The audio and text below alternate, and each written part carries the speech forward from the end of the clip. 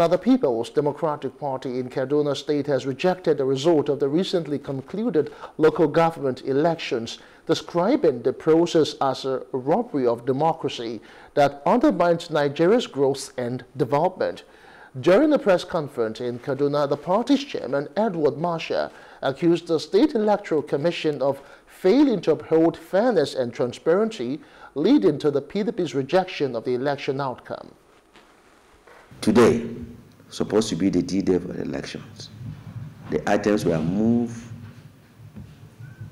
to local government across the state, but there is no ward and local government result sheet.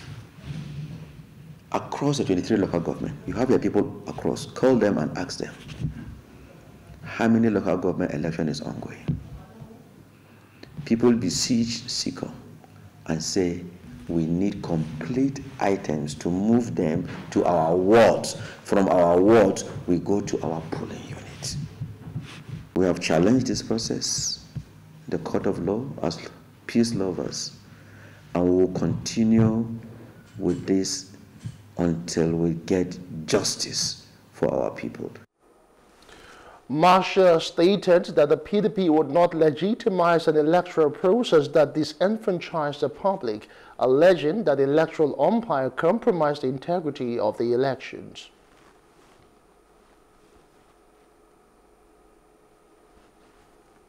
Is sick. Democracy is gone.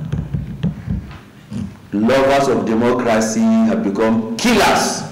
I will call our wonderful members. I will call on our supporters, our well-wishers, those who prepare to vote for us, that they should not be disappointed. They shouldn't. They shouldn't be discouraged. They shouldn't feel that this is the end of the world.